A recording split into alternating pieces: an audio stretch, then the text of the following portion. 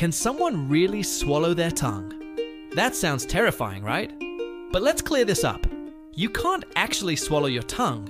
It's physically impossible. Your tongue is anchored to the bottom of your mouth by a strong band of tissue called the lingual frenulum. So nope, it's not going anywhere.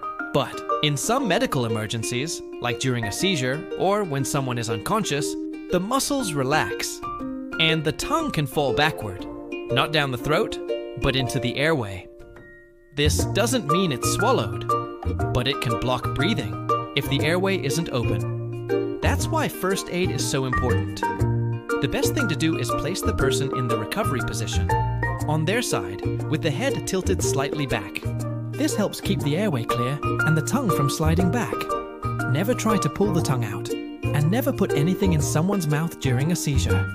That's a dangerous myth too. So, you can't swallow your tongue.